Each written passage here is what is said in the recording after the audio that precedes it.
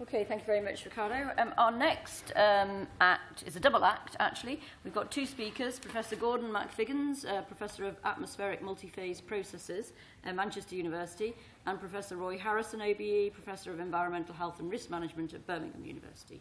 Thank you. Great. Okay, well, thanks very much.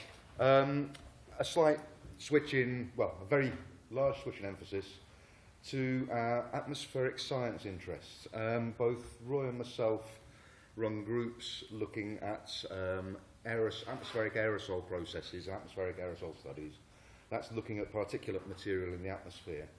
And I want to talk a little bit about some of the accidental research we've done into e-cigarettes over the last few months, and the reasons why it's been accidental research and what the relevance is to atmospheric science. So, first of all, just a bit of context for the secondary e-cigarette smoke. Particulate material is the single most important contributor to air quality in the UK and across developed countries. With 340,000 years of total survival time, the best estimate is what was lost in, across the UK in 2008. That's not a good idea. Anybody? Any? Very good. And that equates to 200,000 annual premature deaths attributable to air pollution, higher than the 116,000 attributable to alcoholism, obesity and smoking combined. So it's a big problem, the particulate in the ambient air, not just those that are deliberately inhaled. An estimated cost of particulate material in the UK of 15 to 40,000 euros per emitted tonne in terms of mortality, just in terms of mortality costs. So what does atmospheric particulate material comprise? Well, there's primary mechanically generated particulates, dust, pollen, etc., so things that are kicked up into the atmosphere and suspended. And then there's primary combustion smoke, things that are kicked out, attributable to both natural and man-made combustion, as particulates. Then there's secondary, so these are the things that are kicked out as gases that then form particles in the atmosphere through oxidation processes. And you can see here, you have natural contributions from forest emissions or smogs from organic compounds from man-made sources, or there's just an experiment where you put orange peel in a flask, ozonolize it, and you can see the smog as secondary product. And then there are primary or secondary contributions of volatile particles, things that come out of like aerosol cans. They're squirted out as particles and they can evaporate in the atmosphere. Water droplets that condense from the water vapour that comes out of kettles or in the atmosphere from clouds. And you can see that these are formed by virtue of the vapour being above a saturation concentration, and then when they dilute or are warmed up, then those particles can actually disappear. Now, they're the sorts of particles that come out of e-cigarettes, and the combustion, the sooty particles, are the ones that can come from traditional cigarettes. Now, our accidental research came about because I was looking for a way to calibrate some of our aerosol instruments, and the e-cigarettes provide a good way of producing very fine particles from semi-volatile and volatile components. And so that was our original goal. And so what we do is try to generate particles in the atmosphere, or in a chamber that simulate what goes on in the real atmosphere. So I've got a big bag of air, basically, at the University of Manchester. And what we do is it's a Teflon bag, so it's quite clean. And we fill it with very, very clean air, plus the ingredients that we want to look at in terms of their atmospheric properties, so in terms of the health effects, perhaps, or climate effects of the particulates. And we simulate the solar spectrum by putting in the right amount of photons of the right amount of energy to stimulate the chemistry that goes on. And we use very, very clean dilution air, so it's parts per trillion by volume of the gases, gaseous contaminants, or less than about 0.1 millionth of a gram per cubic metre, so very, very low. So when we look at the components of interest, we can look at them at atmospheric ambient levels using research-grade instrumentation from atmospheric science research, so sort of state-of-the-art stuff for online analysis. what we can do is inject individual chemicals as the precursors to particles, or the particles themselves, individual particles, or we can put real emissions. So here we take the emissions from plants, so these can be fig trees, birch trees, or whatever, squirt them into the bag, conduct the chemistry, and see what goes on. Or we can take a diesel engine and squirt some, aliquots of the diesel exhaust, dilute it down to ambient levels, and see what the exposure, see what the chemistry is that goes on. And we can, as I said, sample with research-grade online atmospheric instruments. So there's mass spectrometry, online mass spectrometry instruments, particle sizing, particle counting, or we can take offline analysis on filters, and do a whole range of things. We could even put some sampler for toxicology, this sort of thing. We can do things online at ambient concentrations with atmospheric processing. And so this was a real look-see to see what came out of the electronic cigarettes. You can see here it's a first-generation electronic cigarette. We're sampling into a container, then squirting this into our bag, and then letting the chemistry go on under illumination, under different oxidant conditions, etc. Now, one thing to note here, we're not looking at a dose that is necessarily the fugitive emissions from what comes out of an electronic cigarette. We're taking what will be sucked in. And so this the loadings in here represent what will be taken in from a number of puffs that we're putting into the chamber. Now, the material that goes in through the filter is the same as what would come out into the atmosphere largely as the fugitive emission, unlike with normal cigarettes, which the smoke from the tip is not necessarily the same as that which comes through the filter. So we can look at the particle size, number, composition, changes with time, etc. And we're looking at 10 5-second puffs diluted into our 18 cubic metre bag. So, I'm sorry for the next few dry slides. I'll try and summarise them for those that can't sort of pull it out from the technical perspective, but I'll try and also point out the important points. So we squirt the puffs in, and you can see the number of particles per cc up here. You can see that it decays with time over a couple of hours.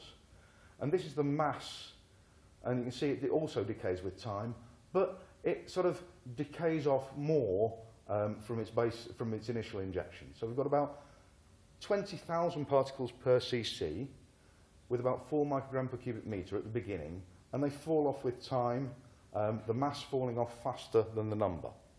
Because the mass falls off faster than the number, you know that the particles are getting smaller, so they're not just depositing, they're evaporating over that period of time. Also, this is a complicated plot. It shows the size of the particles evolving with time. Wouldn't home in too much on this plot, other than to say this is the time evolution of the size of the particles, and I'll come on to show what the snapshots of these distributions were. Now, you can also see here a fairly simple mass spectrum. I'm not going to go into any details. I can talk about this offline for ages. But basically the first mode and the second mode, so with time, so going along here, they're pretty much identical. And they're fairly simple mass spectra. This is electron impact ionisation for those that understand it, so it fragments things a lot. But basically it's going to be indicative of the propylene glycol plus the nicotine plus the flavourings, not very much else. And it doesn't change with time. Okay, so they're evaporating, doesn't change with time. Quite high numbers, small particles, low mass concentration, simple concentration, doesn't change much. That was and the size distributions, about 100 nanometers here in the first mode, 80 to 100 nanometers, and about 40 nanometers, most of this mode here. That's just the evolution across there. So that's the evaporation of the distribution. If you do these experiments in the light and with ozone, you can see pretty much the same sort of trend. Mass goes down faster than the number. You can see, however, that there is a slight change in the oxidation at ambient ozone levels. These are only ozone levels that you find in the ambient atmosphere. We're not hitting it with tons of oxygen. You can see that there is a change to the composition of these particles that we're going to be exposed to. So, and 44 is a decarboxylation product. It's a CO2 plus fragment for anyone that's interested, but that means that these are indicative of acids. Okay, but they're at very low levels, and it's a small change. Just for comparison, these are from traditional cigarettes, and you're talking about similar number concentrations, but about 2 orders of magnitude more mass.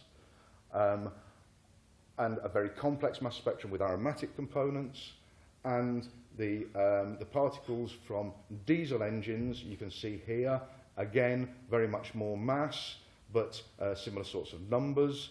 And from cleaning products, you can see that you get very, very much more mass. This is just from ambient cleaning products. You can get 200 microgram per cubic meter at levels reported in the indoor environment. So very, very much more exposure from those sorts of products.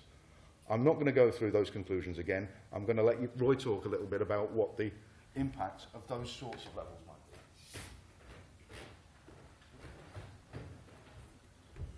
be. Right, thank you, Gordon. My job is to try and put these numbers into some sort of public health context, which I would say is not easy.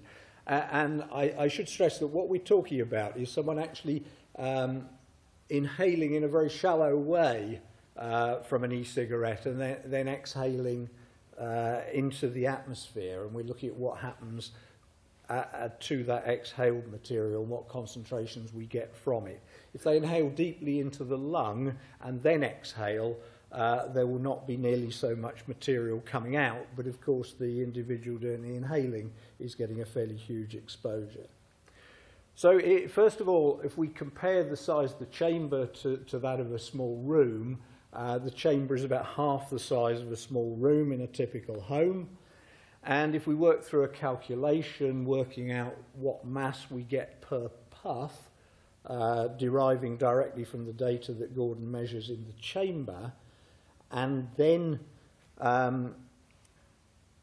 taking that to a factor of 1/2 because our room is twice as big as the chamber, we can actually get to a concentration per puff in the room.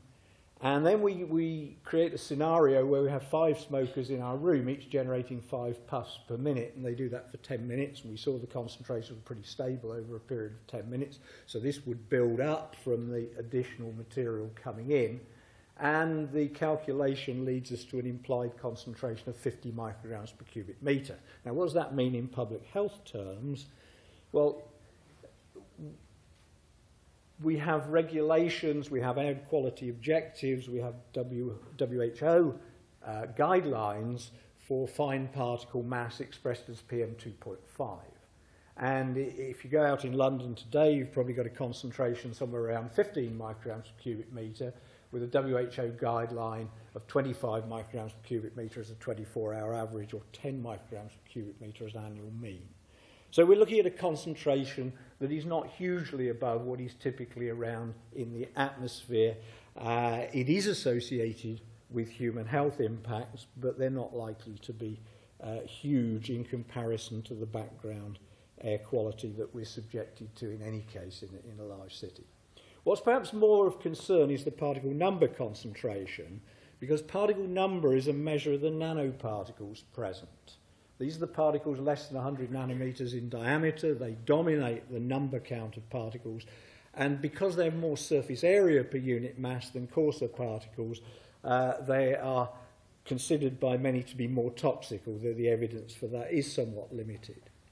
But the most recent epidemiology from London, which is the study from Richard Atkinson's group at St George's in 2010, showed a statistically significant association between the particle number concentration and cardiovascular mortality. So these are almost, I mean, that is a statistical association, but most people would believe it causal.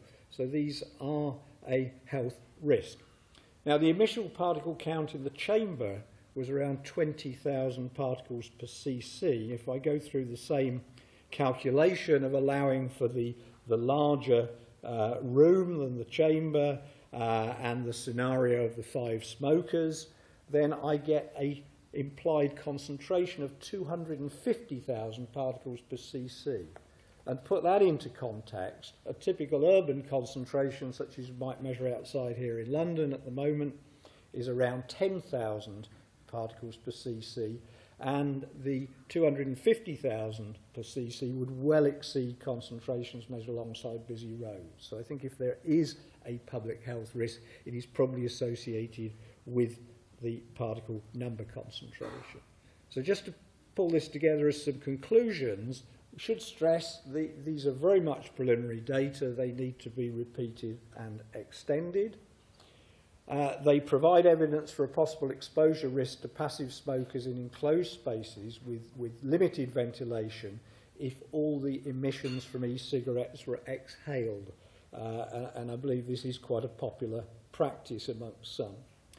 Particle mass concentrations are about 100-fold lower than from conventional cigarettes, but the particle number concentrations are similar if the smoke is directly exhaled.